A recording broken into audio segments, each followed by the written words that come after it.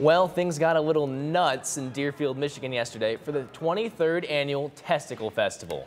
The event attracts upwards of 3,000 to the Deerfield American Legion every year, and organizers say they met visitors from as far away as France. Attendees were treated to oysters, chicken gizzards, and of course, a helping of deep-fried bull testicles. Matthew. The organizers' goal is for everyone to have a ball. It's been going strong every year. Every year, see more and more and more. And we appreciate the people for it. Well, I don't know where they come from and where they park at, but they seem to find it. No. Proceeds made from last night will go back toward education and community services in Deerfield. That man seemed so excited. I am not in the same category as him. That will not be me, and that will not be you.